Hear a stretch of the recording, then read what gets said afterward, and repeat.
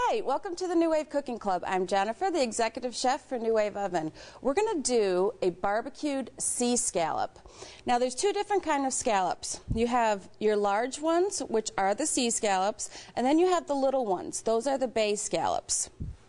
The first thing you need to do, I actually thawed these out.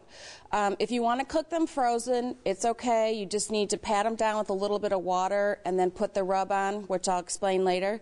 But there's a little muscle back here, and you need to pull that off. So I've got a couple here just to show you. And the texture will feel different than the actual, it'll be harder, more fibrous. So that's how you know to get it off.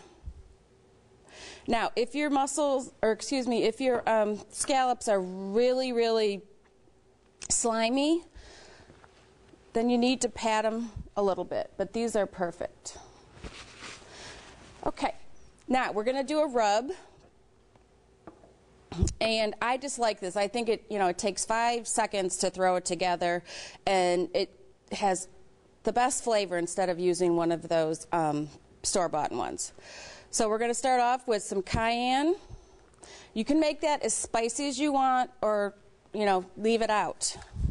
But my family likes it spicy, so we're going to keep it in. Kosher salt, a little bit of flour, black pepper, paprika, and coriander. It doesn't look like that much, but you don't want to reuse this because you're going to stick the scallops in it, so you don't want to make too much of it. Okay, I've got some already done here. Just take your scallop and just blot it in there. Then what we're going to do is these have sat there with the moisture for a little bit, so yours will get darker too. Oops, and it's okay if they fall over, it's fine. Put your dome on. 4 minutes for thawed, 5 minutes for frozen. I'm going to go ahead and give it 8 minutes. You do not have to flip these. If you want to, go ahead. If you don't, if you do flip them and want to add a little bit more seasoning, go ahead and do that. I think this is enough for me. So touch and go. Cook time, 8, start. And in 8 minutes, we'll be back to show you the final product. We're back. We've got just a few more seconds on our sea scallops, but I'm going to show you, I went ahead and put some wild rice in a cup, and I just want to show you what we do in the professional kitchens.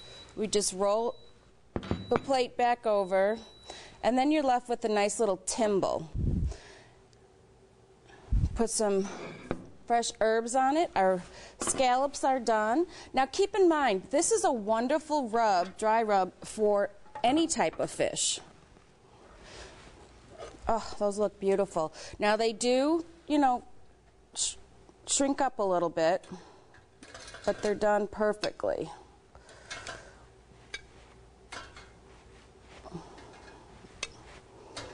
Just place them around. And whenever I timbal the rice, my family just thinks, oh, it's just that little extra touch that they like.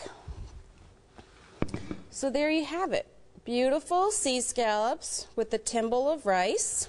Maybe some fresh asparagus on the side. And you've got a nice, light, spicy summer dish.